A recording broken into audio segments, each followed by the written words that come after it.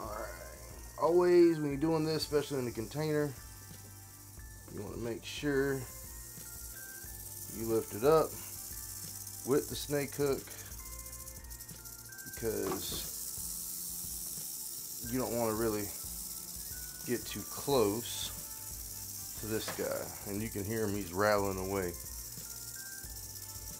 But this, guys, is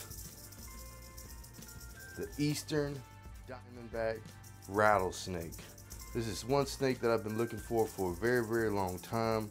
It's a super awesome species, and I'm so glad to actually have this here as part of the collection.